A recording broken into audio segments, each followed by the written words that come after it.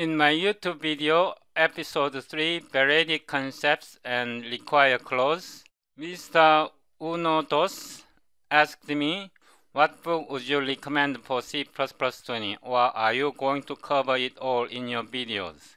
C++20 is not yet released. The best resource for learning C++20 is reading papers from ISO CPP org. From this ISO CPP org, for example, you can refer to compiler performance status. Then each compiler is listed here. For example, if I want to refer to concept, I search for concept.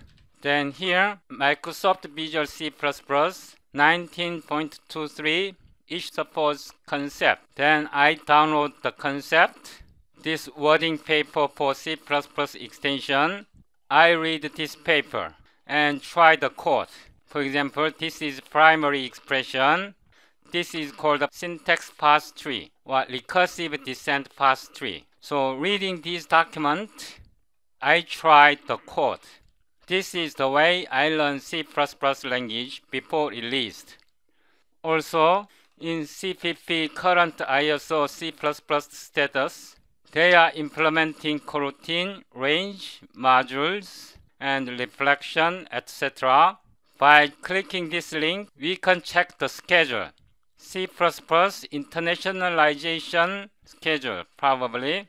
Then here, year 2020, January at Prague, CD ballot comment resolution. C++20 technically finalized. Okay, so this is the final scheduled date for C++ technical finalization. You can read about this schedule. A while ago, I filmed 2 videos about C++ coroutines in action. If you search this keyword, then you can find 2 videos. For example, this is a video about C++ coroutines. But C++ coroutines will be implemented in C++20 standards. These are not yet released officially. However, you can visit openstd.org. From this website, select WG21 C++. Then from this page, you can click papers.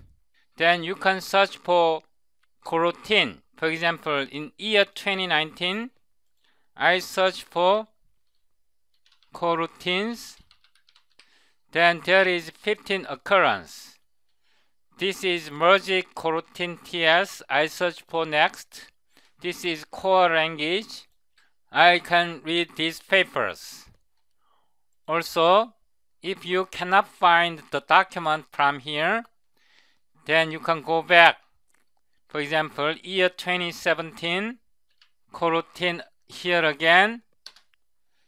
Then I found working draft technical specification for coroutine extension. Then I click and download this paper. I read these papers for coroutine. This document usually contains recursive descent parse tree like this. For example, CO await. Say await expression is composed of keyword CO await, then cast expression. Then I search for cast expression again. Then this is cast expression. So by reading this recursive descent parse tree and also explanations here, I can figure out how this new C++ language is designed. For example, the range-based for statement will be modified like this. Now, after for, we can put co-await new keyword. This is optional. Then this syntax is possible.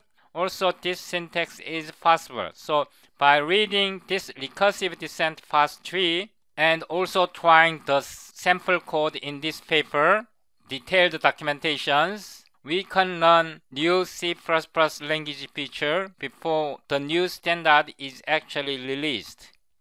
Hi everyone, my name is Thomas Kim. Today is September 19th, 2019. This is my fourth episode about the C++ standard concept. In this episode, I will talk about how to teach yourself before C++ 20 standards is officially released. Recursive Descent Parse Tree is the blueprint of any programming language. It is simple and elegant. Do not get overwhelmed about recursive descent parse syntax. For example, when I design a programming language, in this video, I created a simple Infix calculator. Before implementing Infix calculator, I designed recursive descent parse tree. Then I translate my recursive descent parse tree into working C++ code. So, recursive descent parse tree is the blueprint of any programming language. If you understand recursive descent parse tree, you can read any document. This is working draft standard for programming language C++, dated 2018, October 8th. I will put this script in the description section below this video, so you can double click and download the document on your local machine. Also, in case of concept, you can double click this link and also download the document on your machine. If you open working draft, this file is 1550 pages long. You cannot read from page 1 to end of this file. Instead, search for the contents you are interested in. Also, I will open another file. I'll open this file too, and I will arrange them. So, I opened the two PDF file. This is wording paper for C++ extension for concepts. This file is 36 pages long, and this file is 1850 pages long. While reading wording paper for concept, for example, template header, then in this file, you can find template header too. So this bigger file contains all technical specifications explained in this wording paper in this file too. The bottom line is this. Read this wording paper, C++ extension for concepts. This is only 36 pages long. While reading this paper, if you encounter some contents that you cannot understand, for example, declarator is explained here. If you cannot understand what declarators are in this page, then find the contents that you don't understand from this bigger file. Then reading this paper is more complete. So read the short paper. And if you encounter some contents that you cannot understand, then read this paper. For example, open std.org C++ paper year 2017 coroutine. This is working draft for C++ extension for coroutine. This paper is just for coroutine only. This is just 34 pages long. If you encounter some contents that you cannot understand, then refer to this paper. This is the way I teach myself new C++ standard before officially released. And understanding this recursive descent parse tree is really important.